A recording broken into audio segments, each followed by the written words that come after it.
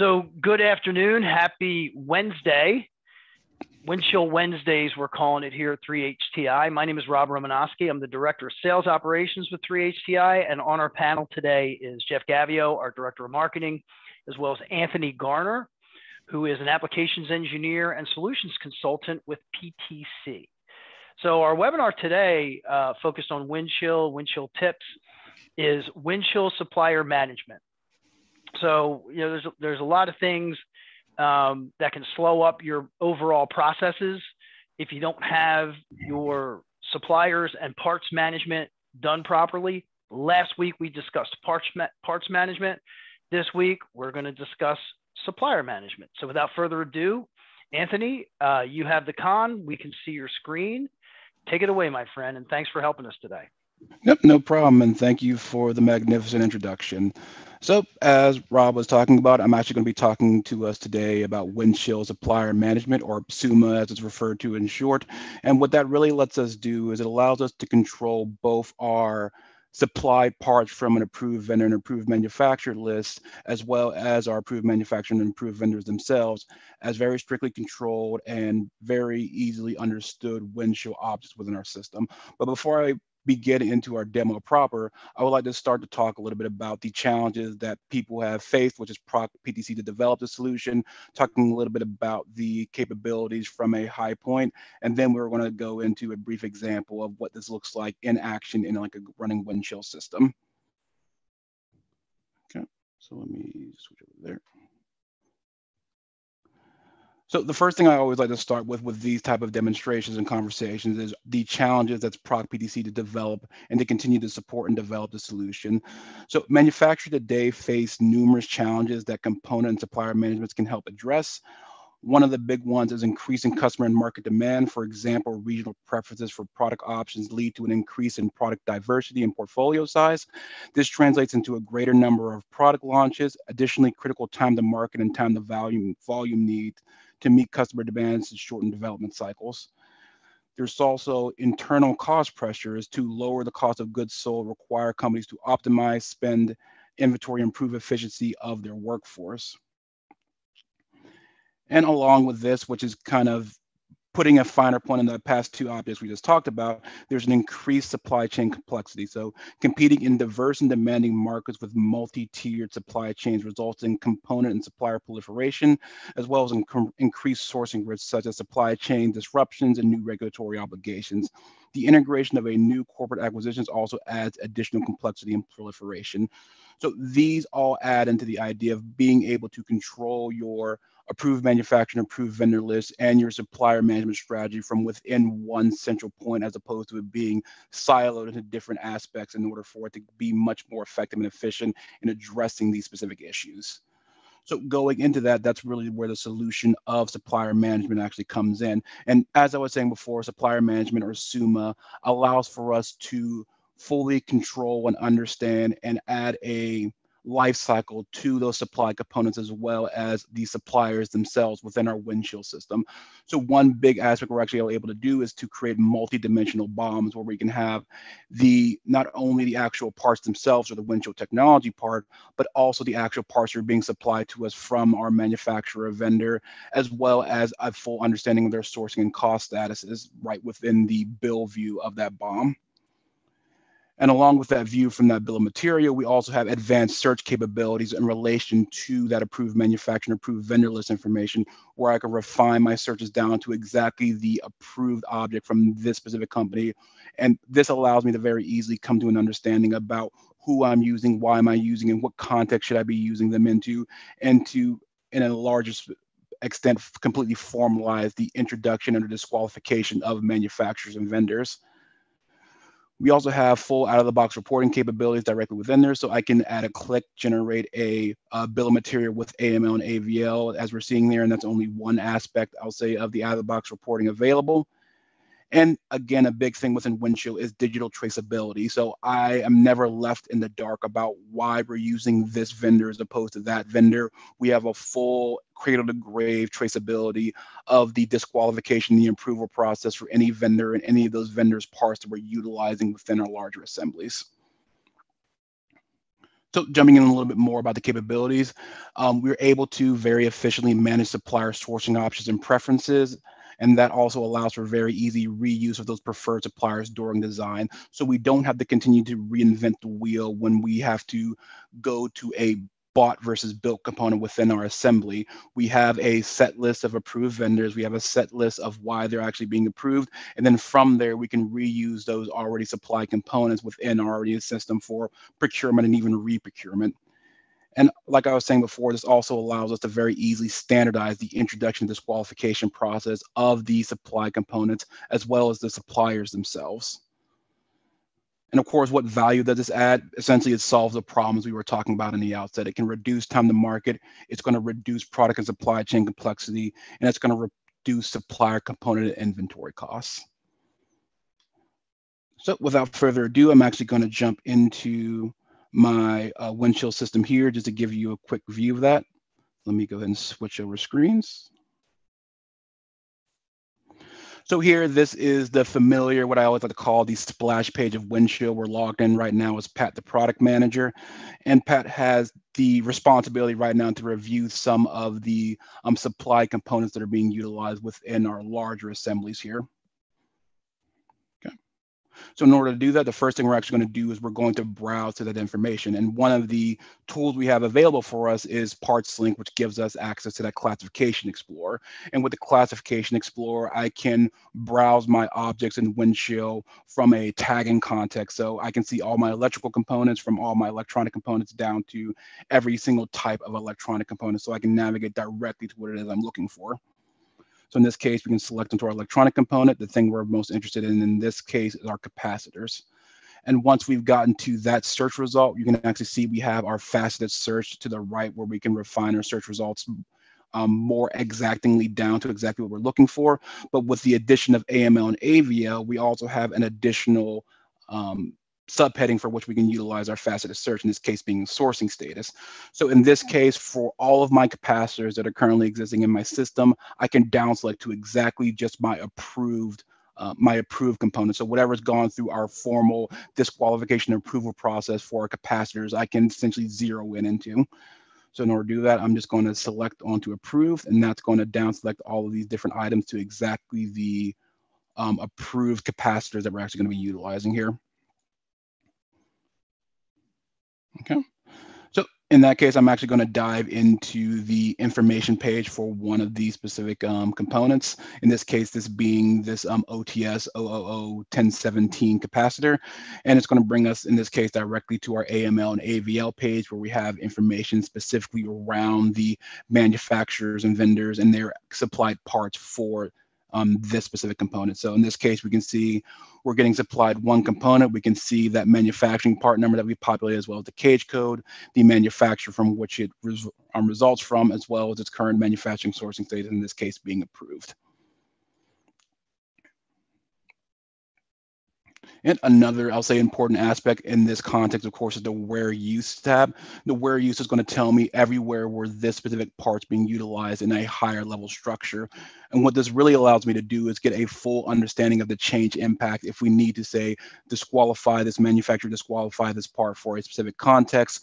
What will be affected to it? What will we need to do in relation to that? So I'm not left in the dark when one aspect of my company or my organization makes this change and we're not made aware of it until it finally makes it to, let's say, the assembly line, and we're basically producing scrap because we're utilizing the wrong component. So here we can see that this Beagle board, which this capacitor is a part of the structure, goes all the way up to this top level Synergy Pro car, which is just a full scale automobile. So from a very, very low level to just this singular electrical component, all the way to the top level of a full size automobile that this is being made a part of. And you can imagine what having the wrong type of electrical component can do for a lot of modern cars these days. So basically, moving away from that, I'm actually going to dive more specifically into another capacitor that has a little bit more interesting AML and AVL information. So there, I'm going to do the search for the second capacitor in this line. So it's going to bring us back to our where use tab because that's where we were previously. But now I'm actually going to select onto the AML and AVL tab, and that's going to, again, excuse me, that is again going to bring us back to our approved manufacturer and approved vendor list information. But now we can actually see we have a little bit more in-depth information in relation to this specific component. So in this case, we have two potential manufactured parts that we're actually getting from two separate manufacturers. And we can actually see that two of them exist. They exist in both an approved and a do not use current station. And underneath the actual AML and AVL change, we have the full traceability about the actual process that was gone to in order to get to that conclusion. So initially our TDK Corporation component was just simply a preferred object, then it moved to approved, and eventually the component from the Microchip Technology Incorporated became NAR to do not use. And if I were to select onto this corporation itself or this organization, what you'll notice here is not only are we managing the components that we are buying from this vendor, we're actually managing information about the vendor itself in our PLM system. So in this case, we're getting high-level details around this, such as like the cage code, the current state of this manufacturer. So if the manufacturing of itself is qualified versus disqualified or canceled. And this is, of course, a configurable page to add in additional information. But another important subheading for this information is specifically the supplied parts that we're getting from this organization. So here we can see each and every component that we are utilizing in any of our assemblies that we're getting directly from this corporation. So again, this gives us insight into the change impact if this corporation were to move from, say, qualified to disqualified or canceled, and a full understanding of the scope of what will be necessary in order for us to uprev and update our assemblies to fit our newer direction with our new preferred AML and AVL. Okay. So that was, I'll say, the view from the components perspective. So us diving directly looking at the component itself, but the as important aspect of it is actually looking at it in the context of like a full bill of material, bill of information. So in order to do that, I'm actually going to navigate to the structure page of our Beagle board that we're actually taking a closer look at here. So here, if we go to our Beagle board product context, we can actually go to the structure subcontext, which will give us all of our various WT parts in a hierarchy in relation to this higher level assembly. And what we're actually seeing from this specific view, because we can utilize different views to refine our views even further based on the information we're most interested in, we can actually see the sourcing status and the costing status in relation to each and every one of these parts. So here we can see some of them don't have any AML and AVL information. It might be a future task to add that information. Some of them are marked off as explicitly do not use. Some of them are marked approved. So it gives us a quick and easy snapshot from our bill view of I'll say the vendor and manufacturing status of all of the objects that are being used for this higher level assembly. And currently, this is just looking at the parts that we have provided as a part of this higher level structure. If we actually move up to show, we can actually show additional AML and AVL information, specifically the supply components from our manufacturers and vendors. And once we've added that, we also get the additional view of the manufacturer's name from which these components are being supplied from. Okay. And from here, we can also dynamically generate a multi-level BOM with AML and AVL information associated with it, and we can dynamically export this out as a PDF, an XML document, or XLS document, whatever fits our current necessities. And of course, the columns that you're seeing here can be configured to show whatever subheadings of information are the most relevant or important for the reporting context that you're most interested in. But of course, for approved manufacturing, approved vendors, it's not a one-size-fits-all situation. There's going to be different situations and different contexts where your approved manufacturer, approved vendor list is actually going to change. One of the bigger ones, of course, being where is this object actually being produced if we happen to be producing this object in different facilities. So allowing for that, we have the ability to refine our view via different sourcing contexts. So in this case, we have a default sourcing context. We have a context if this is being produced at a North American facility, a context if this is being produced in an EU facility, or even just a prototyping context. So if we were to move to just looking at our production NA context, the type of manufacturers or even the manufacturers themselves that we're going to utilize are going to change. The approve and prefer process might actually change based on the legislation at like the home region of NA. And the actual costing status based on what we've actually negotiated, how we're actually going to be buying from them might also change as well.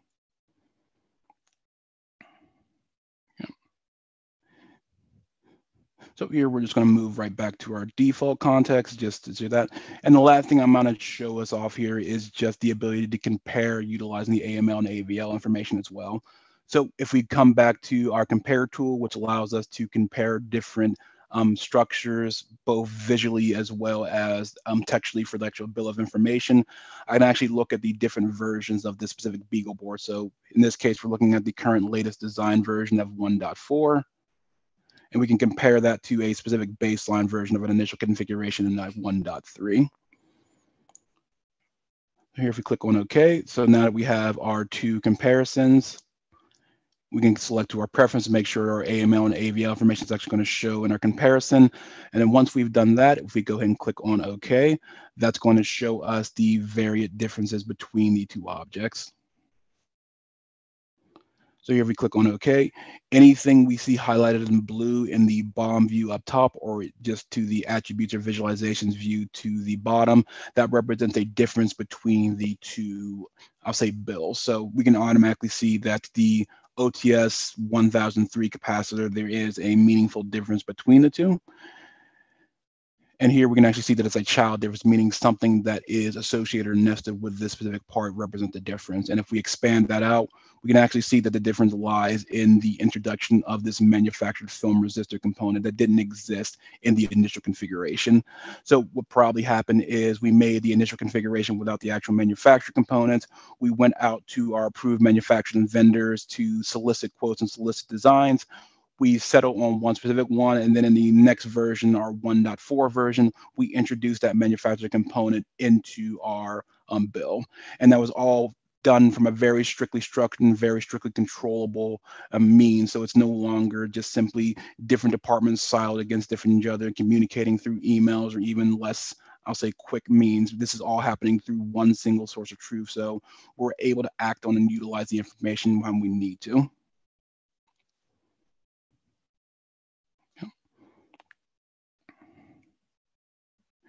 And that more or less was all I really had planned to show for us today. Just a quick view of what supplier management is, how it could be actually utilized for your organization for managing suppliers and utilizing approved manufacturing and approved vendor lists. So now I'll actually just stop going what I was and just see if there are any questions. So Anthony, one question is, what does SUMA stand for? So SUMA is just a shorthand for supplier management, SU supplier MA management. Okay, gotcha.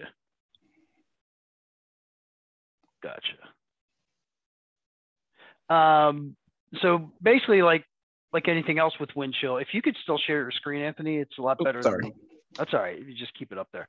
With Windchill, the way that it manages is when a change is made in one location, it's made everywhere, so that it's done across the enterprise. You don't have to worry about, oh, did the change, was that change affected in other areas of Windchill? No, it's made across the board. And that's the whole purpose of Windchill, is to help manage. And, a change made anywhere is a change made everywhere, so that everybody's on the same page. So with that, that's going to conclude our time today at 20. Well, we started a little late, so we're just a hair over 20 minutes, which is perfect. I want to thank everybody for being on today. Definitely want to thank you, Anthony, for taking the lead on the presentation and the demo today. As always, you do a great job, and I appreciate it. And in 2 weeks, we will be back with another Windchill webinar. So if you have any questions or you have any more information, you can just respond to the email that you received for this webinar. I received those, so I can answer any questions that you may have or give you any more detailed information. If you'd like a more custom demo on Windchill, we can provide that for you also. Or you can email us at info@3hti.com. Thanks, everybody, and have a great rest of your week.